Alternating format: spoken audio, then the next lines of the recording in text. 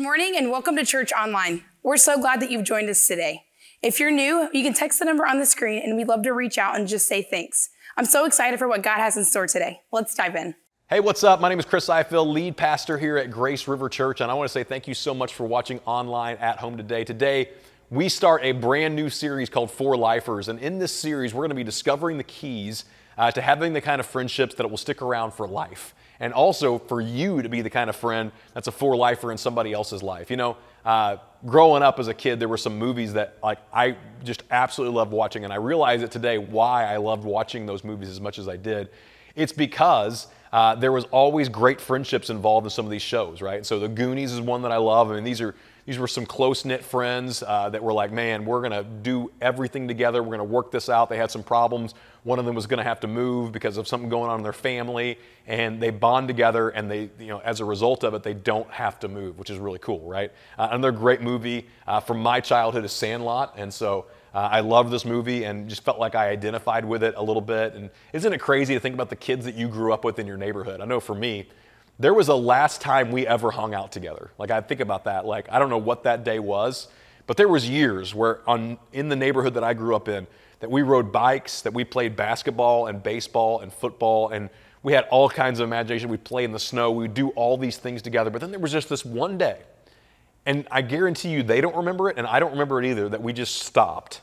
There was a day when all of that ended.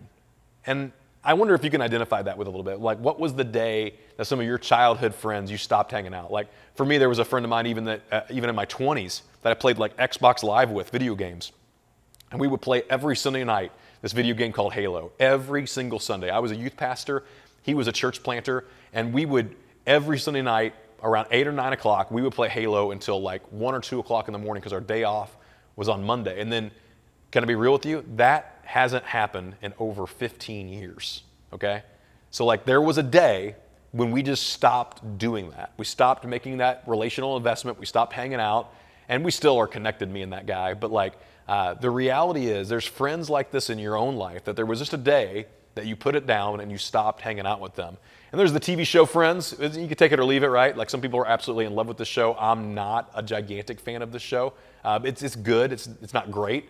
The show that I love the most, that I'm just addicted to, and I could answer, I've won actual trivia nights on The Office. And so this isn't necessarily just about friendship. These are all people that are co-workers together.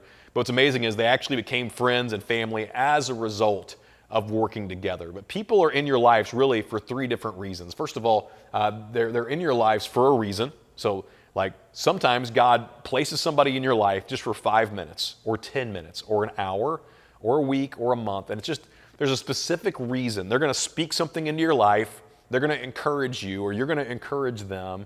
And they're just in your life for just a little blip on the radar screen. But there's a reason that they entered into your life. And God was in control of that. There was a reason and a purpose behind it. But there's also people that are in your life for a season. It's not the rest of your life, but it's just a short season. Maybe it was somewhere where you worked or where you went to school. Maybe it was somewhere where you lived. And there was a person that was in your life just for a short season. And you learned a lot from that person, or you were able to actually make deposits in their lives and like teach them a lot. And then there are people that are in your life for life.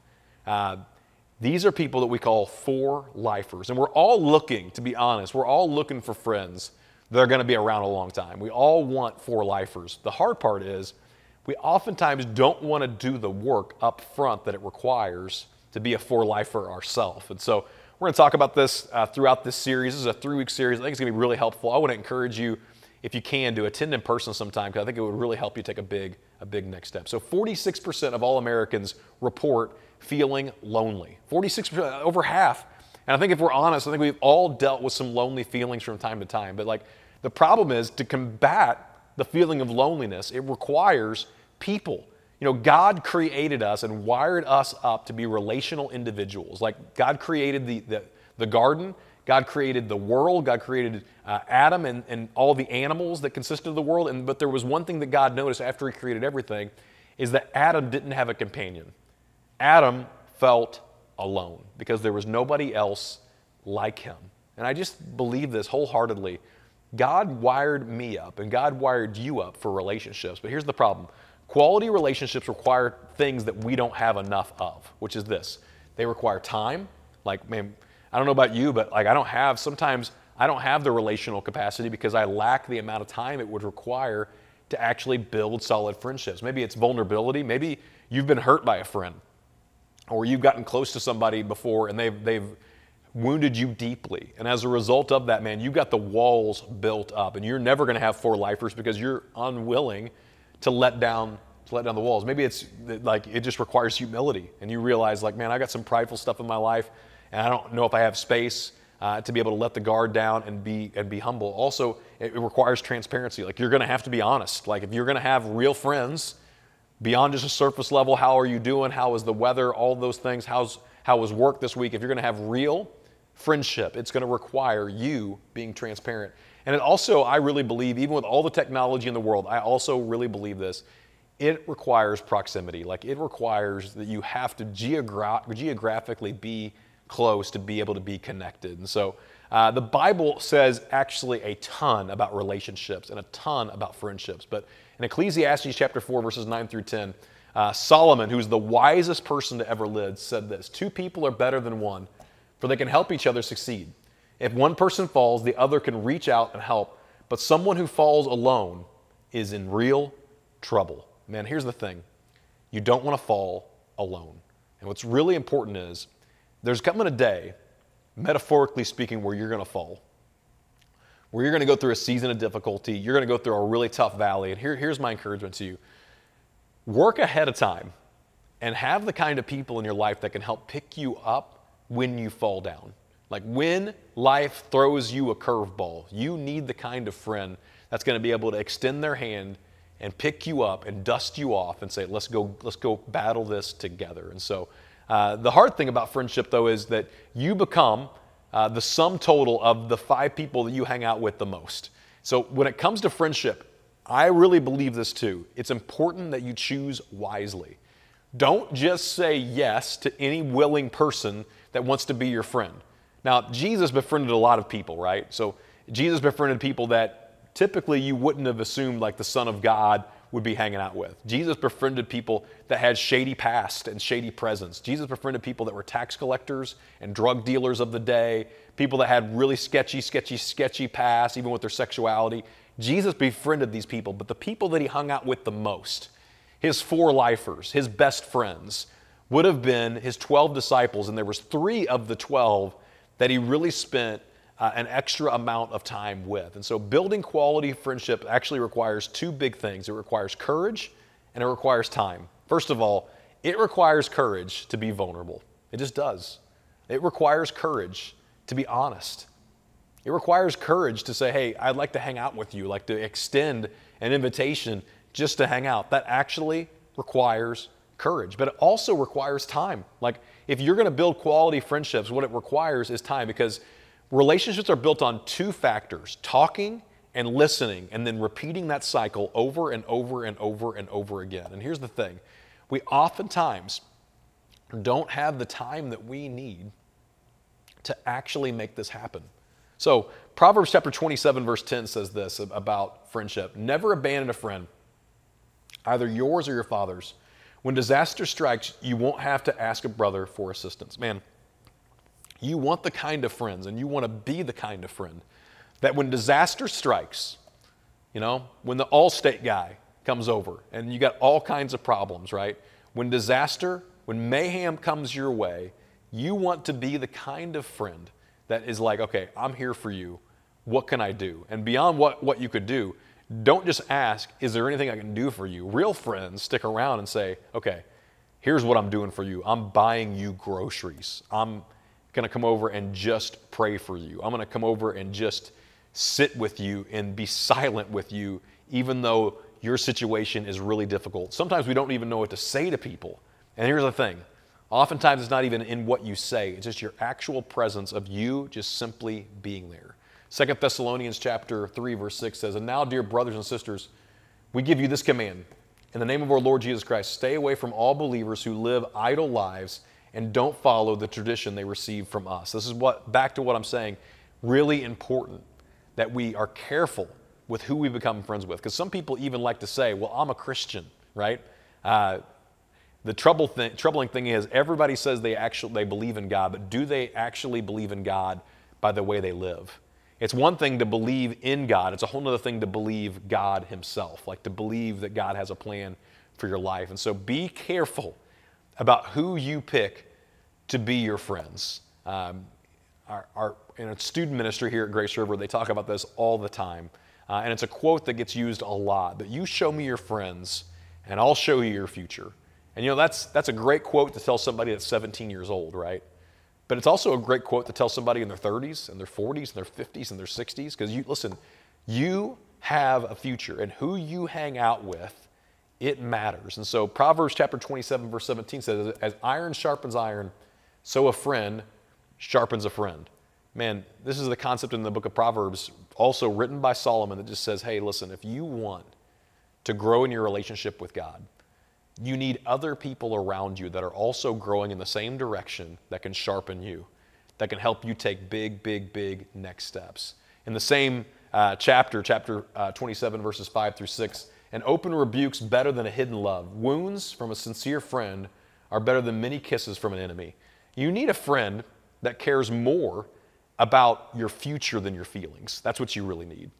When I look at this passage, oftentimes we have friends that only care about how we feel. Oh, I would tell her this, but how would she respond? Or I would tell him this, but I know that's going to impact them negatively. You need friends that care more about your future 5 or 10 or 15 or 20 years from now than they care about your current feelings. Because oftentimes, for me, I can give people advice, but oftentimes I need somebody else speaking into my life, giving me advice. Because when you're living your own life and the busyness and the chaos and all of the things happening, oftentimes you can miss it yourself, and that's why you need a good friend that can sharpen you and make you better. So next steps to commit to today. First of all, would you make a decision to say, I'm going to commit to community? I'm like, dude, I love that you're watching online right now. I think that's awesome. But more than anything, you need authentic Christian community, and that cannot happen just by watching church online. So maybe you live a distance away from Grace River. I want to encourage you, find a local church that believes the Bible near you.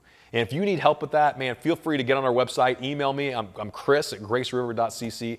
I've got pastor connections all over the nation, and I would love to be able to help connect you with a good local Bible church that can help you take next steps on your journey. But maybe you do live right here in St. Charles County or on the edge of St. Louis County, and we would love to connect with you. And I think this is really important. You've got to commit, though, to community. And so don't just come and attend church, okay? Come and be the church. So, man, this week, if you were to come to church, you would be able to register for a small group. In fact, you could find information about our small groups at graceriver.cc/small groups. This is a great way, because I can inspire you in a row, but here's the reality, man. Life change happens in a circle. So not only commit to community, but you yourself be a godly friend yourself to somebody else. That's what I find super interesting, is we want the kind of friends that we're not being for somebody else. And so make a decision to say, you know what, I'm going to be the kind of friend that's godly, that loves my friends, that sends them a text message to let them know that I'm praying for them, right?